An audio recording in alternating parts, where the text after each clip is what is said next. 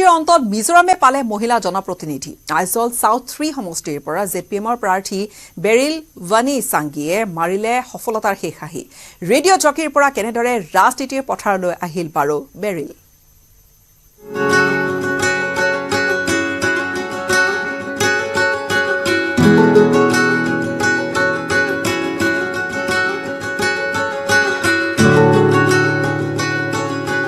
মিজোৰামৰ মহিলা জনপ্ৰতিনিধি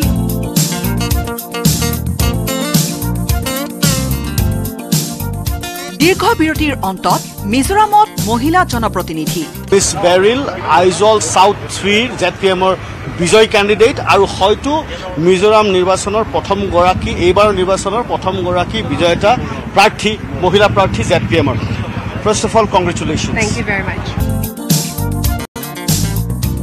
প্ৰথম গৰাকী মহিলা জনপ্ৰতিনিধি হিচাপে জয়লাভ কৰিলে আইজল সাউথ 3 সমষ্টিৰ জেপিএমৰ প্ৰাৰ্থী বেৰিল ভানেইসাংগিয়ে যোৱাৰ পিছতে নিউজ 18ত বেৰিল নিজে দিলে নিজৰ পৰিচয় So I would like to say hello, and today I'm so overwhelmed. I'm kind of speechless, but never actually being speechless in the media.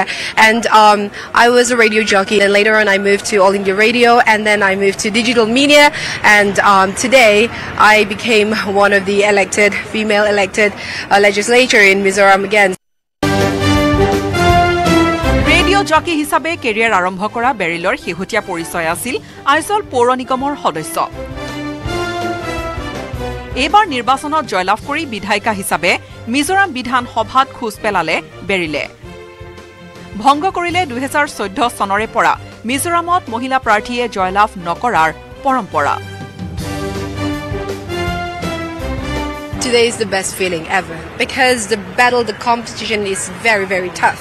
And to win this with more than 1,000 votes, this is like one of the happiest moments of my life. 32 বছৰীয়া beryl ভানেইসাংগিৰ আছে মন্ত্ৰী হোৱাৰ মন Is there a possibility or do we see Miss Baryl in the benches as a minister? Well, I hope so. Fingers crossed, though, because my bosses have mentioned about it, and this is the particular reason why they have given seats to the female. I don't think they would stop at the MLA. They would open their hearts to go up for the cabinet or to Minister of States. Let's hope. Baryl Vanneihsangir social media to ase bohu janapriyota. Instagramot Barylor ase 248,000 follower. কেৱল বেৰিলেই নহয় এইবাৰ মিজোৰাম বিধান সভালৈ নিৰ্বাচিত হৈছে আৰু দুগৰাকী মহিলা প্ৰাৰ্থী জয়লাভ কৰিলে এমএনএফৰ আইজলৰ প্ৰাৰ্থী প্ৰভাত চাকমা আৰু জেপিএমৰ লুংলেই ইষ্ট সমষ্টিৰ প্ৰাৰ্থী লালৰিং প্ৰিয়ে news desk report news 18 Assam north east মিজোৰামৰ নিৰ্বাচনত হুচনীয়ভাৱে পৰাজয়ৰ সন্মুখীন হ'ল জোৰামথাঙ্গা নেতৃত্বাধীন মিজো নেশ্যনেল ফ্ৰণ্ট অসমৰ সুবুৰীয়া ৰাজ্যখনৰ চৰকাৰৰ পৰিৱৰ্তনে সলনি কৰিব পাৰে ৰাজ্যখনৰ সামগ্ৰিক কামকাজ মিজোৰামত চৰকাৰ সলনি হ'ল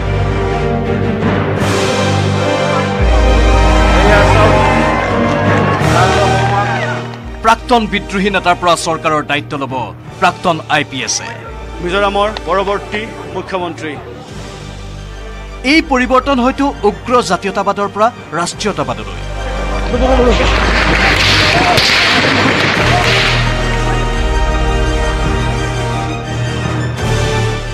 অতি গুৰুত্বপূৰ্ণ কথা যে অসমৰ সৈতে থকা সীমা বিবাদ সমাধান হোৱাৰ যথেষ্ট আশাৰ থল আছে এতিয়া কিন্তু কেনেকৈ সেই কথাৰ উমান পাব পাৰি মিজোৰামৰ নতুন চৰকাৰ গঠন কৰিবলগীয়া জেপিএমৰ মুখ্যমন্ত্ৰী পদৰ প্ৰাৰ্থী লাল দুহুমাৰ এই মন্তব্যৰ পৰা Assam and Mizoram is the border issue.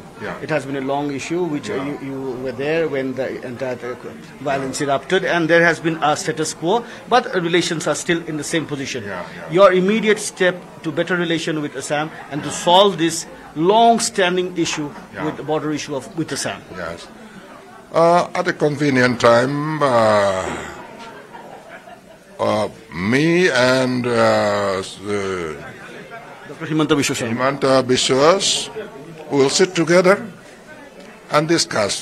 That is the first thing we have to do. Before that, we will form a boundary committee comprising the representatives from all sections of the society. After the formation of this boundary committee, I'll discuss the matter with the Chief Minister of Assam. Previously, with the Assam Chief Minister and the Mizoram Chief Minister, there was no Chief Ministerial sort of meeting. The border committee and the ministers met. So you would meet him in person. I think we have to start at the political level, and the process will follow. And at the end, we have to conclude politically. They have their own demand, we have our own demand. It has to be negotiated. লাল দুহুমা জেডপিএমৰ মুখ্যমন্ত্ৰী পদৰ প্ৰাৰ্থী মিজোৰামত কি চলে কেনেকৈ চলে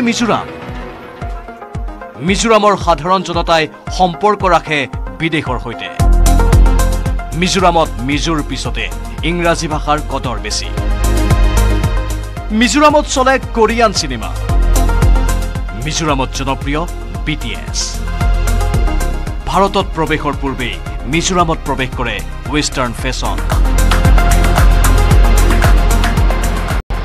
সেই মিজোৰামত জেডপিএমে প্ৰাৰ্থিত্ব দি বিধানসভালৈ জিকাই আনিছে ৰেডিঅ' জকি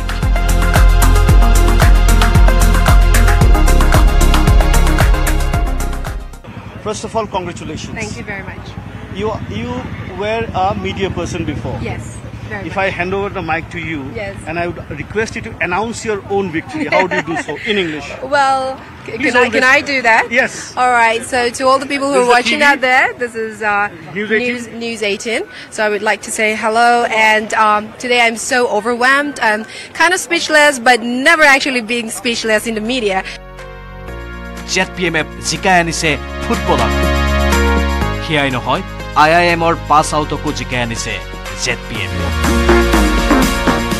সেই মিজোৰামত মুখ্যমন্ত্ৰীৰ আসনত অধিষ্ঠিত হ'ব প্ৰাক্তন IPS বিষয়া লাল দুহুমা যিজনে গোৱাত IPS হিচাপে আৰক্ষীৰ সেৱা আগবঢ়াইছে দিল্লী কমিশনাৰেটৰ ADCPও হৈছিল প্ৰাক্তন প্ৰধানমন্ত্ৰী ইন্দিৰা গান্ধীৰ নিৰাপত্তা বিষয়া যাৰ অহুপুৰুষাৰ্থত মূলসুতিলৈ উভতি আহিছিল মিজো বিদ্ৰোহী তথা জোৰামথাংগাৰ জ্যেষ্ঠ সতীৰ্থ লাল ডেংগা সেইবাবে আশা কৰা হৈছে যে এইবাৰ হয়তো মিজোৰামৰ জনতাই আৰু নকব India bye bye news desk news 18 Assam north east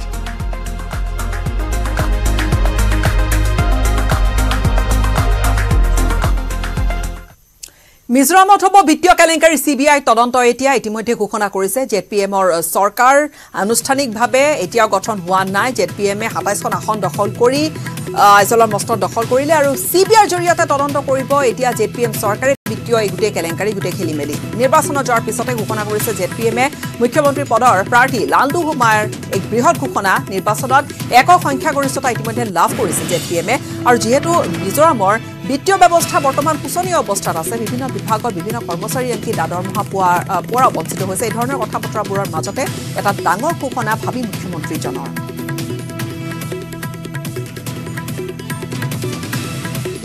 items such as ginger, turmeric, chili, and broomstick.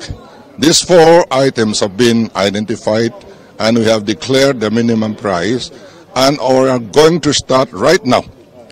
From right now, we are going to make a process of buying these 4 items, in spite of all the constraints that we are facing. Financial reform is very necessary. For that, we are going to make a resource mobilization team comprising the expert members, and they'll look after the austerity measures, disinvestment measures, and manpower assessment and all that. After that, our main priority will be anti-corruption measures. For that, we are going to give a general consent to the CBI as soon as possible.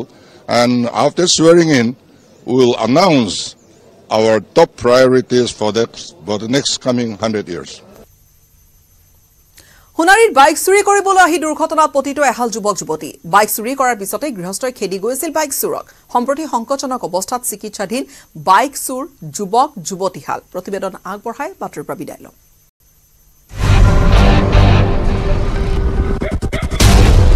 নিখাৰ ৰাজপথত যুৱক যুৱতীৰ অঘটন চুৰি কৰিবলৈ আহিছিল bike গৈ পালে হাস্পাতাল দেওবাৰে মাজনিশা সোণাৰীৰ ভজুৰ এঘৰৰ পৰা পালচাৰ বাইক চুৰি কৰি উধাও হৈছিল যুৱক যুৱতীহাল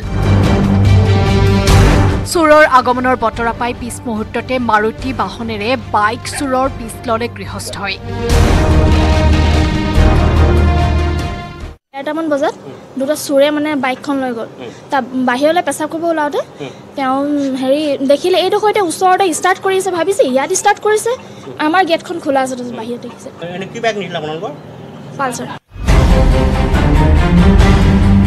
চোৰ আৰু গৃহস্থৰ খেদাখেদিৰ মাজতে ঘটিল ভয়ংকৰ দুৰ্ঘটনা সোণাৰীৰ টিয়ক ৰজাবাৰীত ৰাজপথতে উপৰি পৰিল হাই স্পীডত বাইক চলোৱা যুৱক যুৱতীহাল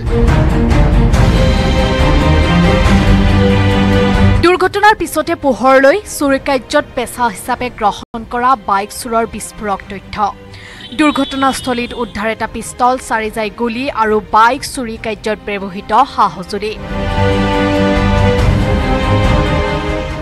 প্ৰায় 3টা বাজিবলৈ মানে প্ৰায় 10-15 মিনিট মান আছিলে তো সেই সময়ত মানে এটা সাউন্ড হল ইয়াত চাইছো দুইজন মানুহ পৰি আছে তাৰছত জিটু গাড়ীত মানে খুন্দা মাৰিছে আৰু যিজন গাড়ীত খুন্দা মাৰিলে তেখেতৰ বাইক হৈ বুলি কৈছে ইয়াত বেয়াকে দুখ পাইছে মোৰ চুৰ ফালি গৈছে ছোৱালীজনী পাল্টি কৰি পৰি আছে বেগে পাৰে আৰু পিষ্টল এটা পৰি আছিলে ৰাস্তাতে পৰি আছিল